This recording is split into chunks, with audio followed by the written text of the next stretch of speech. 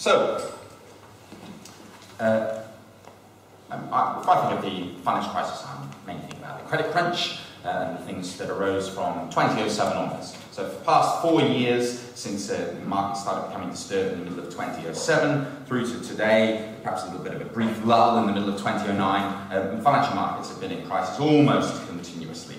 This is quite a significant event. If you go back historically, we've done some studies, you find that there have been a number of financial crises arisen in the past. The way that we've chosen to define them, you've basically two kinds. You have a normal kind which lasts about 2 years, and then you have really bad ones that last about 4 years with a slight dip in the middle. This one's lasted more than 4 years already and might get gone for a while longer. This would be, on the analysis that we've done, the longest and most serious financial crisis that data allows us to identify. So why has that occurred? The thing that I want to say is, so I'm going to give you an account of why this has occurred. Actually, although you probably may not have come across it very much, the account that I'm going to offer isn't actually nearly so heterodox as it might seem to you.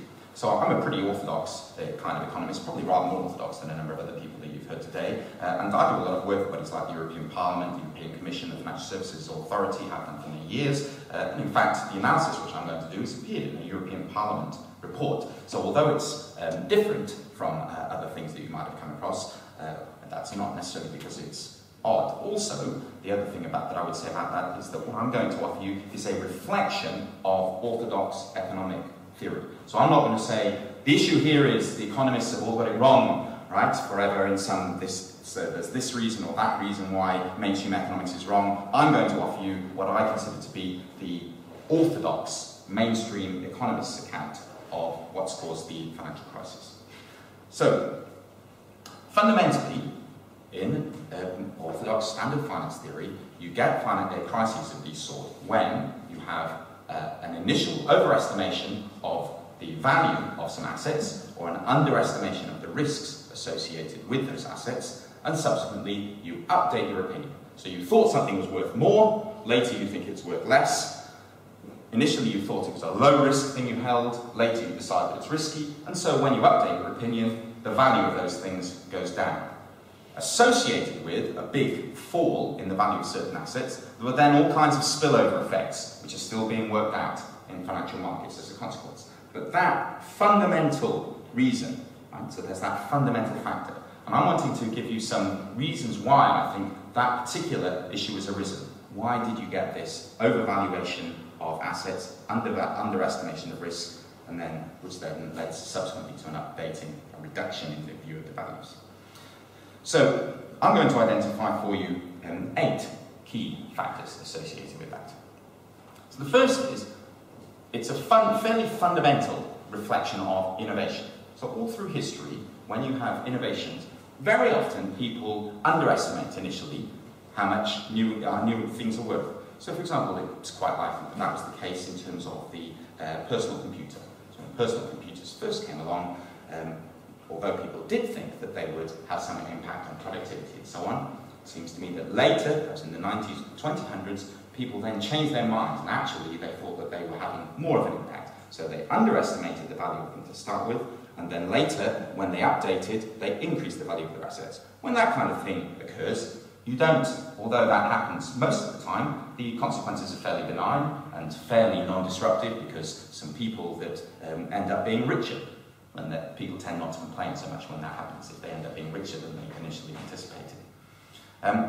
But every now and then, so I think that that's most of the time that happens, every now and then though, you get a situation in which people, in an innovation turns up, initially people think it's worth a certain amount, and later they then downgrade how much they think it's worth. That, for example, I think was probably the case with the railways in the 19th century, perhaps the case with a light bulb, maybe with some parts of radio and wireless, maybe with the dot-com companies in the internet at the turn of the 20th to 21st century. So when you get those kind of episodes, then you get an initial period when things are looking better, you get a downgrade, and because of that downgrade, some people lose money, and so there are some defaults associated with that, and that can lead to problems, because when people default, when they lose so much money that they're going to default on their own debts, their own obligations to others, you get spillover impacts into the wider society as a consequence of that. A key form of financial innovation that occurred during the 1980s, but that became particularly popular during the 2000s, was some particular sorts of derivatives in financial markets. I won't go into too many gory details about them, but a key thing which they were supposed to do, which I think that they actually did, was that they diversified the risk. So a simple example of this was that if I sell mortgages, if I have an individual mortgage, and the person who holds that mortgage then defaults, then I make a loss. Whereas if what I do instead is that I hold one millionth piece of 1 million mortgages, then an individual's default is then spread right across a whole load of people. Right? So as a consequence, we get a diversification of the impact. So instead of, if I happen to be the unlucky guy, if only one person defaults, I'm the unlucky sucker who suffers the consequence of that. Instead, we spread the consequence of that one default across a whole load of investors. So that was a certain sort of financial product that did that. It did reduce risk. I do believe that they reduced risks. And as a consequence of that reduction in risks, people found that it was attractive to hold and invest in certain of these products more than they might have done in the past. It's just, I think, that people overestimated how much they genuinely reduce risks. So that particular sort of innovation wasn't worth quite as much as people thought it was at the time. That's one illustration of that. There were a number of other financial innovations. It's also the case, I think, that certain of the financial innovations were associated, so people became very bold in some of the mathematical apparatus associated with them. So some of them would work quite well, and they were quite valuable in normal times, and then that they created risks. There were things that could go wrong with them themselves, and I think that was another kind of problem. Some of the mathematical underpinnings of them worked in a normal case, but then they didn't work very well in special cases, and that created a problem if the special case arose, as it happened to. A second thing that I would say is a key factor. So this is a sort of fundamental positive. It's just one of those factors that I've described so far. I couldn't really do that much about it. However, although I think that there would have been some kinds of problems, some losses probably, even if markets had been working perfectly, even if regulation had been perfect, the reality is that a number of regulatory interventions made what would have otherwise been a significant problem into a real disaster. So the first of these that I would identify is a thing I call regulatory badging. So it actually goes back to the gentleman's question in the last session. So when I was a teenager, I might have been sceptical about all kinds of government intervention. The one that I thought that everybody should always accept was the merits of regulatory badging, of kite marking. Who could object? What could be more benign from the government than to be involved in kite marking? Right? So if you've got your eggs or whatever, rather than having lots of individual inspectors hired by all kinds of different people come around with competing systems where they say these eggs are okay, why not have the government as one ground agency say these eggs are okay, providing a government kite mark? You don't even have to ban all the other kite marks, we can have competition. But at least if the government produces its own kite mark, its own standard saying these eggs aren't infected, then, or the risk of these eggs being infected is acceptable, that seems a pretty benign thing to do. Right? It's overcoming some free riding issues and coordination problems. What could be bad about that? Well, here's what could actually be bad about that. I mean, I'm part of bodies like the Financial Services Authority, so I'm on this point a sort of sinner turned, right? Arguing for the merits of regulatory badging. You'll see that term turn up in almost any report I wrote for nearly a decade. So, what's the problem with this, though? Well, one of the problems is, if I say, look, what's going to happen? So there was a process in financial markets, particularly in retail financial services, that's the provision of things like mortgages and other things. From the mid-1980s, people chased out what's called the caveat emptor principle, the buyer beware. So in most markets, if you don't want the stuff that you buy, that's your problem, right? It's for you as the purchaser to beware of if you don't like the product. The buyer beware principle was basically eliminated from financial services from the mid-1980s onwards, because it was decided that mere mortals such as ourselves were not capable of assessing financial services products because they were all terribly complex, partly. But not only were they terribly complex, but in many cases, we would only purchase them once, or if they went sufficiently badly wrong, we'd only end up purchasing them once. So that some of the issues like the repeat sales effect wouldn't be there. So you go to a restaurant and you don't like the restaurant service, then you don't go back to the restaurant again. But if you buy a pension, and when the pension turns up it doesn't pay, it's not like you're going to go and have another life where you save up for your pension again. Because of the nature of the product, it was difficult to use some of the mechanisms which in other kinds of markets would help to address potential problems of you not being able to observe exactly in advance what it was that the supplier was providing to you. So, but if you do that, if what happens is that the regulator then comes in and provides a badge, and the regulator says, I say that this is okay, and then the regulator gets it wrong, the regulator's got it wrong for everybody. Right? That's a key point. So if we have lots of individual analysis, and individuals get it wrong, well, maybe some people get it wrong, maybe some people get it right. If we have lots of different agencies doing their assessments, they might use different methods and so on. Some might get it wrong, others will get it right. If we just have one grand agency that's saying, these things are okay, and all of you retail purchasers of products and whatever, you should all trust them, and they get it wrong, they're getting it wrong for everybody. So one of the consequences of regulatory badging is that you create a systemic coordination of error right across the market. Another thing that occurred that was connected with this was that we had international coordination of regulation. So it's not merely a matter of that we coordinated across the market, but because we end up doing the same thing in lots of different countries, we coordinate these effects internationally. I don't believe it was a coincidence that at the peak of international collaboration on regulation, with the introduction of what was called the Basel II rules for the banking sector, that we ended up with the most internationally coordinated financial crisis of all time. It seems to me that very clearly those kind of things are connected. This business of regulatory badging didn't only occur at the retail level, so I've been describing things with customers, right, with these people. The other way that it occurred was at what's called the wholesale level. So people in financial markets who are taking money from others and then producing this, so they're interacting not with the final consumer, nor are they interacting with the initial investor, but they're doing something in between. Those people developed a system of regulatory badging through things called ratings agencies. So the ratings agencies were intimately connected, in fact, with regulation. So your particular capital requirements and so on were connected with exactly how ratings agencies viewed you. So these ratings agencies then became the regulatory badgers at the wholesale level. I could say lots of other things about ratings agencies. I don't share some of the critiques that other people have of them, but this fundamental point that they have used fairly similar techniques, relatively few of them, they're then mandated to be involved in regulation in this way, creates coordination from their point of view as well. In fact, it's actually very bad from the ratings agency's point of view that they were so intimately connected with regulation. Because one of the consequences of that is that it's very hard for the ratings agency then subsequently to update its view. Right? So think about it like this. If I've got a bank and the bank, let's caricature it and say that the bank was required to hold certain, we'll call them AAA, right, high-grade assets of some sort.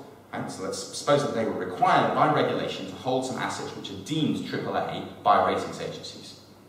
The ratings agency then picks some fancy financial products, derivatives or whatever, these innovative products, and calls them, says that they are AAA rated. If it then changes its view and decides that they're not worth as much, so it fancies downgrading them, what would be the consequence for the bank? Well, the bank will then find that it no longer holds adequate amounts of AAA rated assets. It's become dependent on them. Right? The government had said they had to hold them. They've then gone and held them. If the ratings agency downgrades them, the bank's going to be screwed. Well, if you're a ratings agency and there's only 2 or 3 of you, are you going to downgrade those assets until you're absolutely certain that that sucker's going down? Well, no, you're not, because if you downgrade them and that then leads to some collapses of some banks and some wider financial crisis, you're going to be up before some congressional committee, quick, smart, pronto. Right? They're going to be saying, look, irresponsible behaviour, and we're going to have some trust-busting action against you. You're going to be kicked out. Your role in the regulatory process is going to be eliminated, and so your ability to function as a ratings agency will be gone as well. So the ratings agencies could only downgrade these assets once they knew that sucker was going down, which of course retarded. It meant that the point at which they would downgrade them. It also meant that participants in financial markets have an extended period in which you have a very pure market making. So I know people who traded in some of these products who thought they were absolute rubbish. And they traded with people who thought they were absolute rubbish.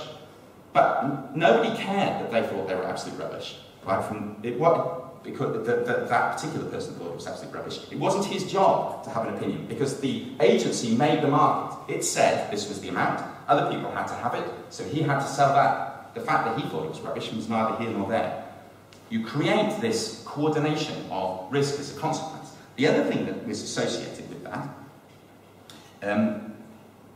is that, just one remark on that. So I've said that by coordinating error across the market through using regulatory badging, and by coordinating internationally through international coordination of regulation, you've created an internationally coordinated systemic risk. It isn't obvious, of course, that that means it's bad. Right? Because there were some good reasons why you wanted to introduce the regulatory badges and the international coordination in the first place. So it might be that you gained more on the swing, right, of the good reasons than you lost on the downside of the systemic coordination. Right? You might prefer to overcome the free riding problems and so on, and yet bear the systemic coordination. A criticism I would have, though, of regulators is that subsequent to these events, they haven't gone and thought about this again.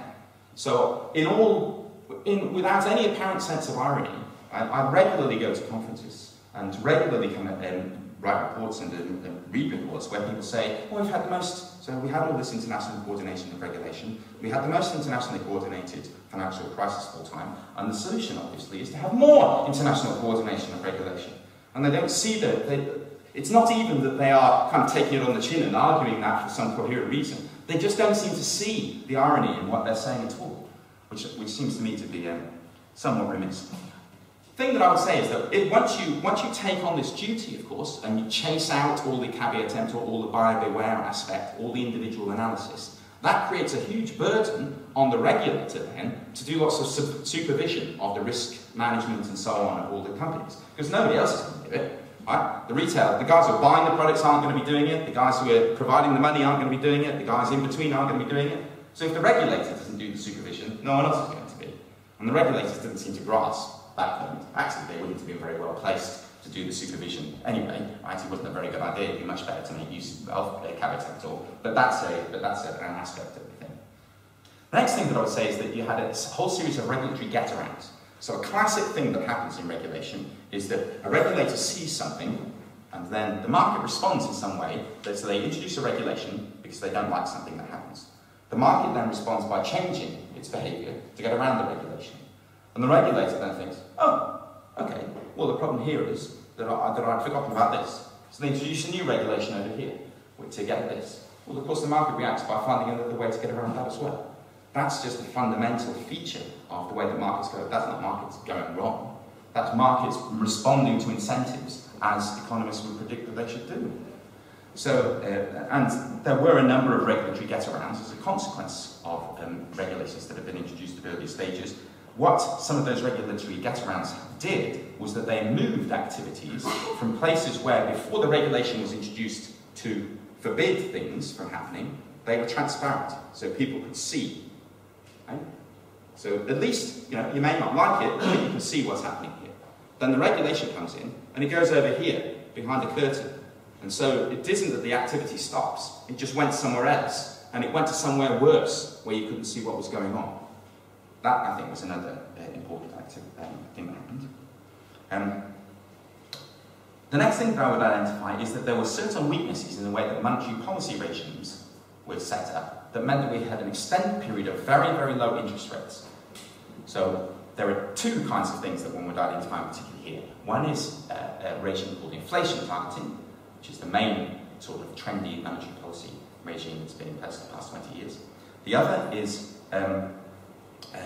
the introduction of the euro. So those are the two key things that I would identify as driving periods of very low interest rates. So inflation targeting creates a certain sort of, automatically creates a certain kind of credit cycle.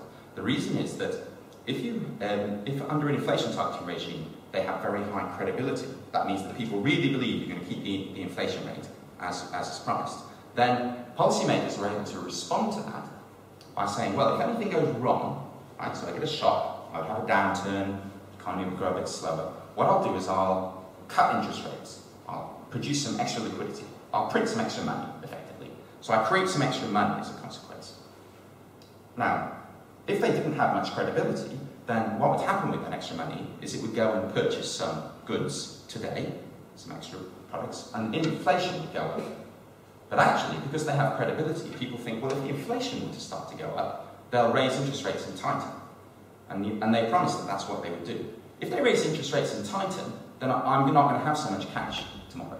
So what I'd better do then is take my money and instead of buying some goods with it, I'll put it over here, I'll save it, I'll put it in some other asset against the evil day when they honour their promise and tighten up. So for as long as they maintain credibility, banks are able to, the central banks are able to provide excess liquidity into the market, always based on some implicit promise that this year, next year, sometime never, they're going to really tighten. And when they really tighten, you're going to need some cash, and so you better hold some cash over in financial assets. What that means is that then people use the money to buy houses, or they buy stocks and all kinds of other things, and you get a big boom in financial assets without getting inflation. And the policymakers, if they're not alive to this, they'll look around and they'll say, well, there's not really any inflation. Got a big boom in asset prices, everyone's feeling rich, things are going pretty well, right? So maybe I don't really need to tighten. And of course it's made more complicated by the fact that, okay, when people do standard models, right, standard kind of models here, you use various techniques so that you end up with a solution, because it's very difficult to work out how to solve anything, come up with any answers if you say, well, there are an infinite set of solutions to this. How would you know how to recommend any kind of policy? So many standard models at least have a concrete number of solutions. But in practice, you could tighten today, you could tighten a bit more tomorrow, you could tighten more the day after that, you could tighten a heck of a lot, right? Time after that. And so it's never quite the case that the central banks have lied. And you see, until they really lose credibility, until people stop believing that they can really set the interest rates high enough to take things out, then it's not really going to be the case that you can really say that they've lied. And I think that a key thing that happened in 2007-08 was that in financial markets, people started to doubt whether central banks would really be able, in the end, to raise interest rates enough.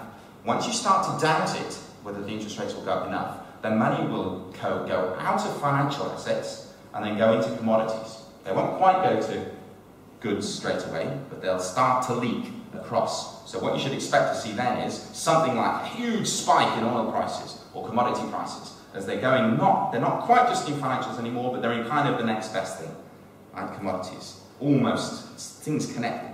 And so you get this huge spike up. And that I think is the kind of thing which, if one had really understood it to start with, one would have said was always going to be a consequence of inflation targeting. It creates these cycles, right, automatically.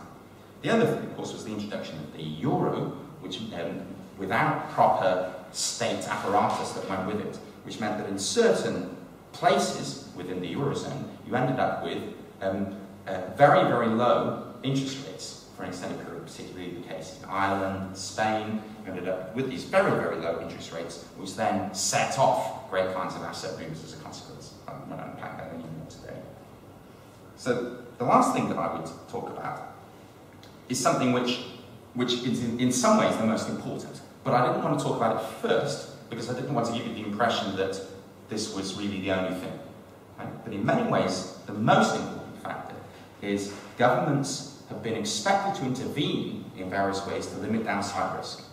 So there are two illustrations of that I think are particularly important. The first is that governments' political fortunes have come to be seen to be more and more over time connected with the performance of housing markets. So people expected, they thought, so governments boasted of how well they did when house prices went up, and when house prices went down, governments got blamed for that as a consequence. The more the governments took responsibility for house prices, the more likely it was that if house prices ever fell, then governments would intervene in some way to make sure that they didn't fall. So the less downside risk there's then going to appear to be associated with anything to do with housing. So, for example, if I have some very fancy financial product and it's based on housing, then as well as all the other issues I've described, with something to do with mortgages, then you're going to have the aspect that, in the limited case, the government will come in and save them all anyway. So that's one kind of important area. The other, of course, is the tendency for governments to feel that they had to intervene to spare the creditors of banks.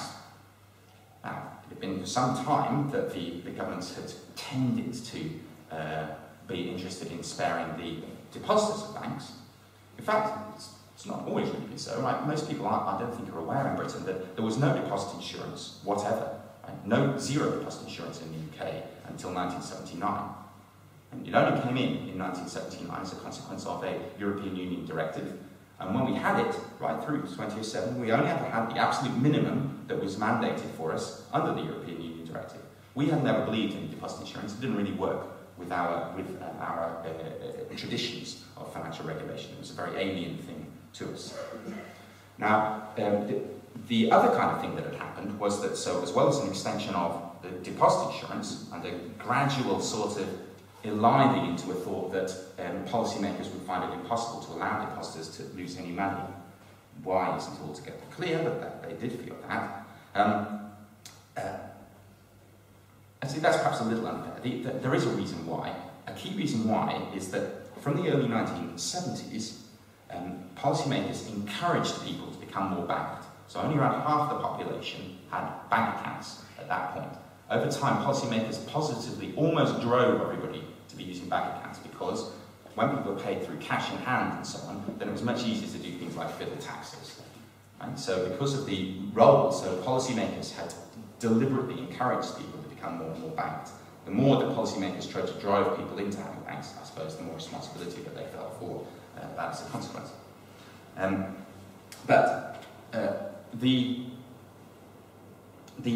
In some ways, though, more important than the depositor aspect was the aspect of bondholders.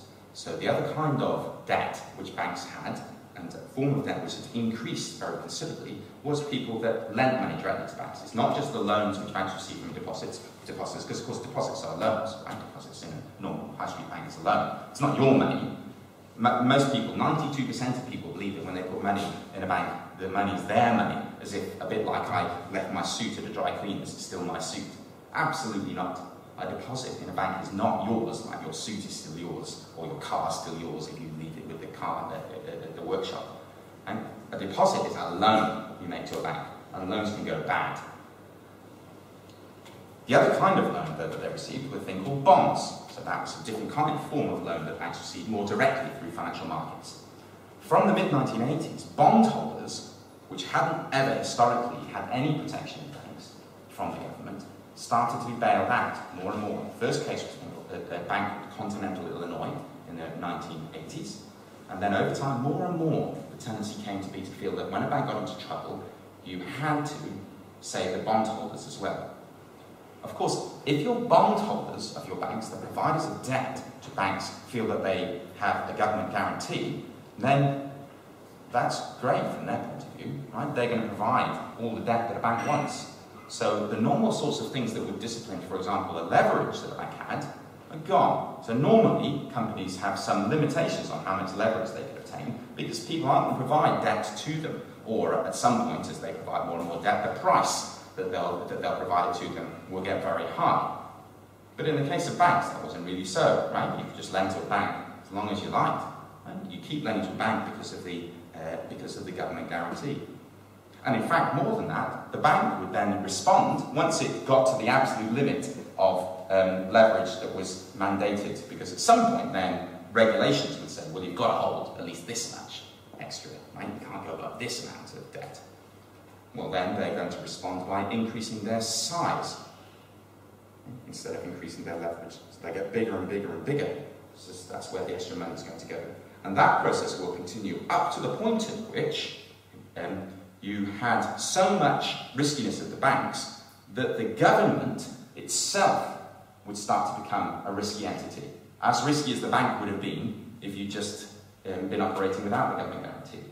And I think that's very relevant, for example, for the case of Ireland, right? That you keep lending to the bank up to the point at which it's the government itself which is becoming the risky entity. And that's associated with this huge rise in the assets, the balance sheets of banks, relative to some to countries.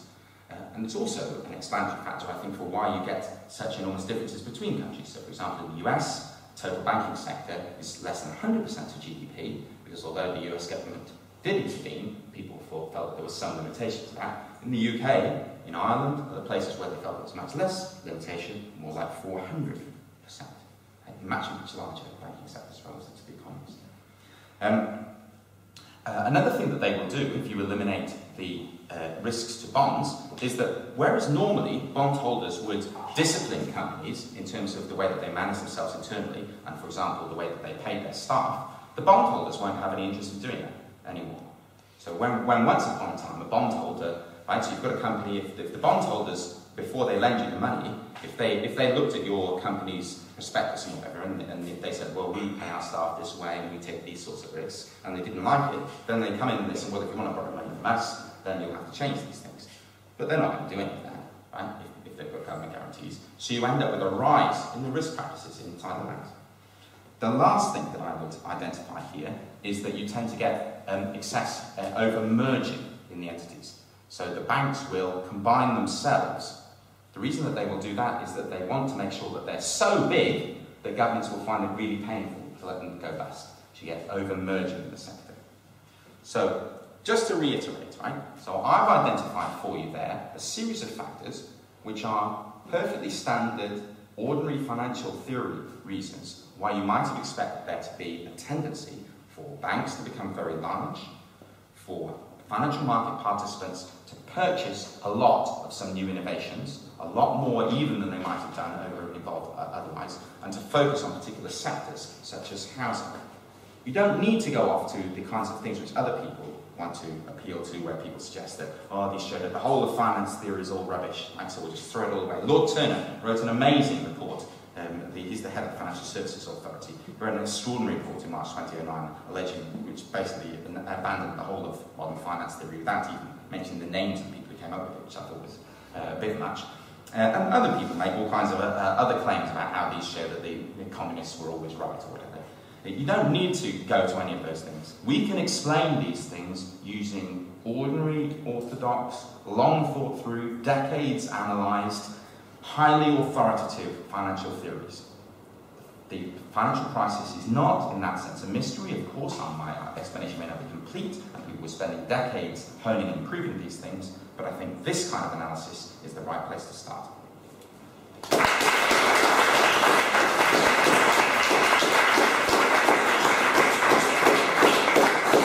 Okay, we still have time for a few questions. Okay, first hand was there. Sorry, JB, just... Thank you.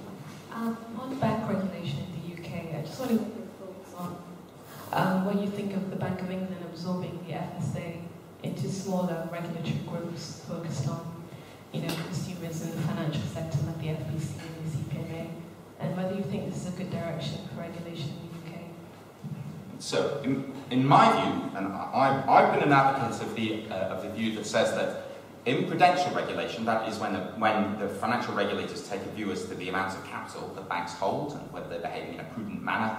The way to think about that is that the central bank might, if push comes to shove, in our sort of paper money currency system, need to provide cash to banks under some circumstances. So you have a system. I think we should think of a central bank that is responsible for notes, and the banks that come out fall under its supervision as a almost closed system. They are engaged in a cooperation. The central bank needs to provide that last resort lending. It only should do that if you're a worthy recipient of it. Right? So if you're bust, the central bank shouldn't provide you any cash. Or if you've got into this because you were taking lots of chances with your liquidity, which was just your own choices, cost-cutting measures, the bank shouldn't provide you any cash. So the bank should take a view in advance as to whether you're behaving in a way which means if push comes to shove, it's going to provide you some cash. So it seems to me that prudential regulation is intimately connected with the provision of the central bank last resort function. What happened in the past 15, 20 years is that we developed the idea that banking, that these prudential regulations, was something which you could some guy off in Switzerland could write down a little formula, and then that formula could just be applied. So then we had a division between the ultimate setting internationally, the standard setter for these things, and then you have an enforcer, the FSA, that's nothing to do with the central bank at all. I think that that's just a mistake, right? A badly conceived idea. I'm very glad to see that we're going back to having the lender of last resort being responsible for prudential regulation. I also think that a lender of last resort should be able to exercise more discretion. There's an aspect of common sense and so on associated with these things. I'll give you a key example of that. You couldn't have, if you have a formulaic regulation, it's very difficult to know when you're going to allow people to break it. For example, to have a level of capital that's below the capital requirement mandated. But the capital's there as a buffer. There are going to be circumstances where you want to let them go below. If you say, well, this is a hard threshold and I'm going to shut you down if you ever go below it, then you're going to be shutting them down and creating problems for them in all kinds of circumstances you shouldn't. Whereas if you have this more relationship-based, supervisory-based arrangement with the central bank, then you can make it work. Can I get a sense of how many people have questions? If everybody's got a question, raise their hand. Wow. Maybe ask 3 or something? Yeah. Okay, we've got probably about 5 minutes. Should we take them in 3 at a time? Yeah, okay, so first 3, 1, 2, and then 3. If we can just take short questions one after the other, and then we'll answer them in one go. This one's really quick. What do you think of the current policy move to separate retail banking from investment banking? Okay, and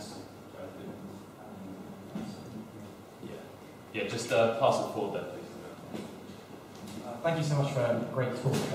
I guess my question is, you outlined 2 ways of regulation. First, by a awareness of individual scale, and secondly, sort of aggregate government on a scale. And obviously, you outlined both have positives and negatives. But do you think there's a third way that probably has more positives than negatives that possibly sort of in between the 2? I guess. Okay, and was there another question in that vicinity? Yeah. No? Okay, do we just take those 2 then for now? Okay, so I've always opposed retail and investment banking split. I think it's the sledgehammer that misses the nut. So what happens with that is that, first of all, of course, you destroy a form of banking, universal banking, in which the UK is a global leader, so you have an industrial policy aspect to it. But much more fundamental than that is that you don't address the real issue. So people think, and in fact you make it worse. So the real issue in the banking sector is that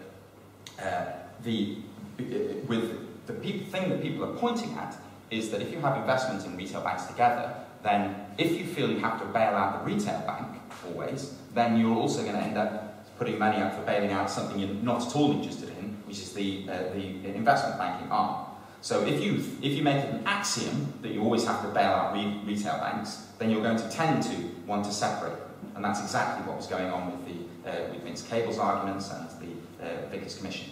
But you shouldn't want to bail out retail banks. First of all, retail banking is not obviously intrinsically less risky than investment banking. I just kind of chat that in as a point. But more fundamentally, what will a retail bank do if you guarantee that you're always going to bail it out? It'll do the riskiest things it can. It will lend to the riskiest businesses, for the dodgiest mortgages, the highest risk subprime consumer debt.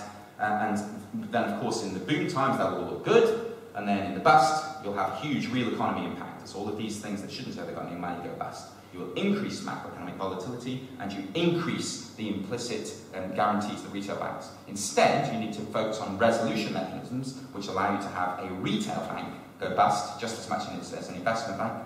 If you make those work, you don't need the separation anymore because it doesn't do anything. Okay, there was a cluster of hands over here. Can you just raise them again? Okay, 2 questions then, those 2 together. Sorry, I didn't answer this yet. Oh, which was, of course, that. So,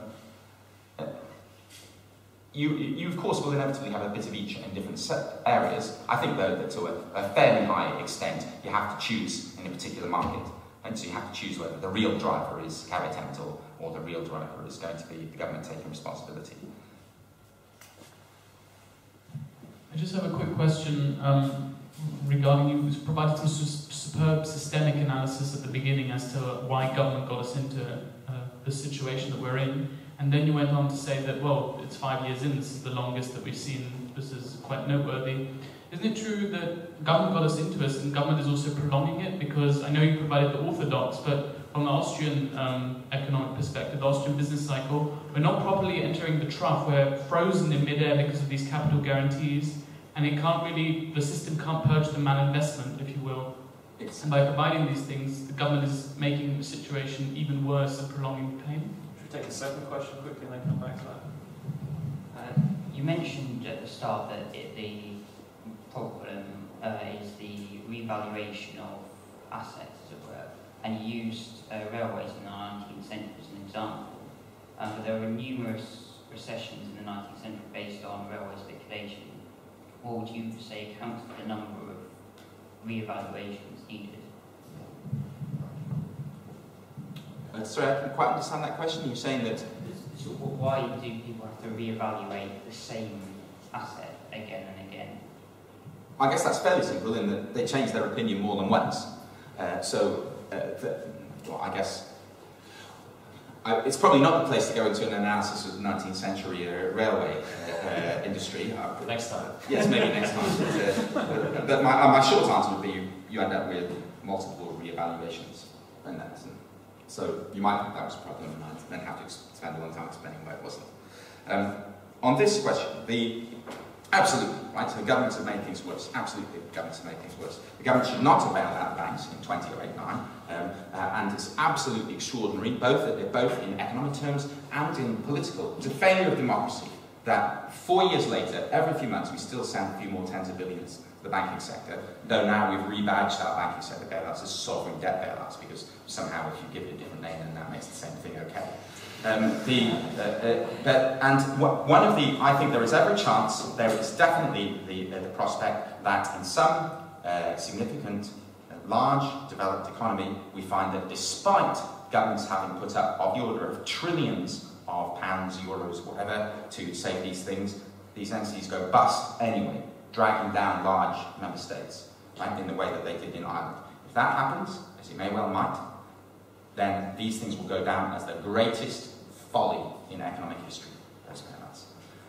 The other thing about extending these things is that it's an exercise in denial, because actually it's more than simply, so people say, well, you've got a liquidity crisis or maybe it's a solvency crisis. There's a distinction between two kinds of solvency crisis as well. So if you have a solvency crisis just associated with past losses and your enterprise is basically still a value creating entity, well, I can recapitalise and it will keep making money in the future, and that's okay, we can do that.